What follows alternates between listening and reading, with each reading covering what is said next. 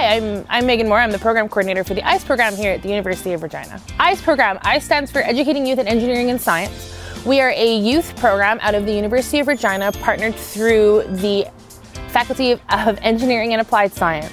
What we do is we work with youth, teachers, and parents all across southern Saskatchewan to provide hands-on engineering and science programming. We range from workshops to Saturday clubs, to summer camps, to partnerships with schools where staff or myself go and visit schools all across Regina or southern Saskatchewan to really show youth the importance of science, technology, engineering, and mathematics.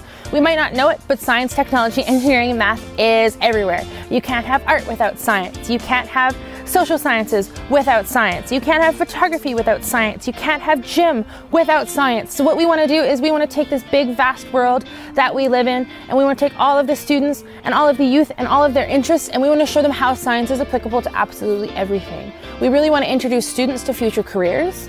We want to show them that there is more to science than being a nurse. There's more to science than being a teacher. There's more to science than being a doctor. We want to tell them all about the different types of engineers you can be. We can talk about the different types of scientists you can be. We want to show them that there is a true future in science, technology, engineering, and math, and that future is waiting for them. So one of the big questions we get from parents is what qualifies your instructors to be instructors? And so all of our instructors are first aid, CPR, AED certified. They all go through rigorous training through the University of Regina on safety protocols, PPE, fire extinguishers. We also do very extensive classroom management and instructional training at a retreat before we even get started. So all of our staff are well practiced, highly certified. Many of them are education students. We hire engineers, we hire science students. We have students that aren't just from Regina as well. We also bring in students from the University of Toronto or the University of Alberta. So depending on where the students are living in the summer, it doesn't depend on what school they go to in the fall. Comparing who we reach here at ICE to who we reach at other programs, we reach everyone. There's no demographic that ends up left out, which is incredible, especially for a nonprofit program. They have worked very hard in the past, and we work very hard now to really inspire youth regardless of their backgrounds. And so it's so inspiring to be a part of a program that works so hard for the children and not for us. In the fall and in the winter, we offer an 8-week club program. This program is geared towards youth, again in grades 2 all the way up to grades 9, so that we can carry on our STEM impact throughout the school year.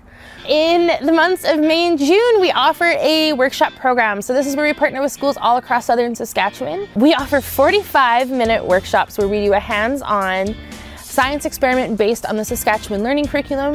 We do these workshops to really show students what they can do and what they can do with the knowledge that they've learned in schools. I just want to give a big thank you to all of the teachers that support our program and bring us into our classrooms. Without you guys, we wouldn't have a program.